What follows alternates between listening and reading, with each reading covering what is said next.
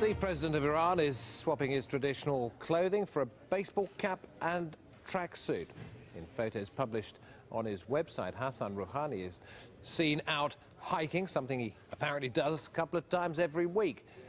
Well, since he was elected in June, Rouhani has made an effort to distance himself in some ways from his hardline predecessor, Mahmoud Ahmadinejad. He's engaged in a sort of campaign of public relations, and much of that has been launched on his personal website, a Facebook page and Twitter account, all of it in English. This photo was put on his Twitter page immediately after his phone call with the US President Barack Obama, the first time such contact had been made with an American leader in more than 3 decades.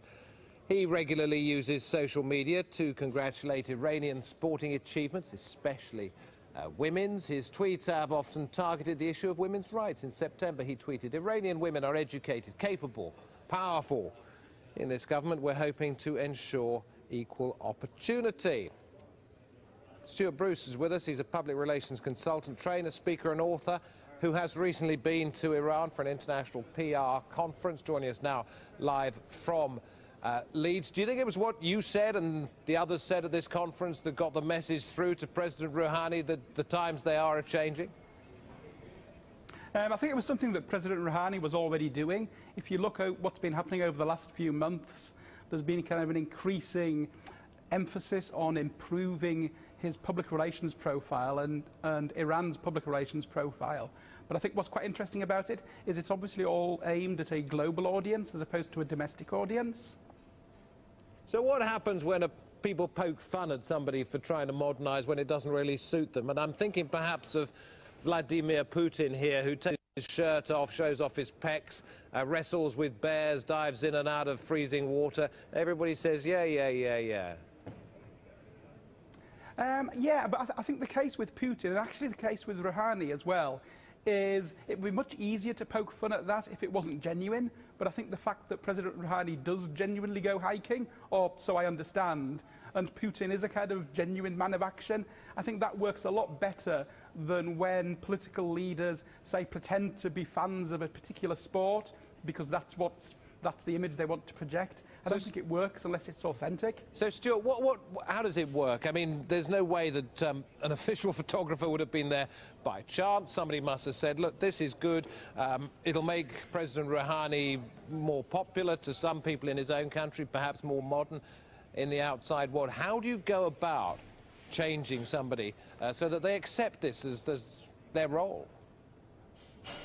Well, I think one of the most important things to do is you actually need to be capturing lots and lots of those moments. And I think perhaps one of the best examples of that is that kind of world-famous Twitter photograph that went around the world when President Obama was elected, with a picture of him kind of embracing Michelle Obama.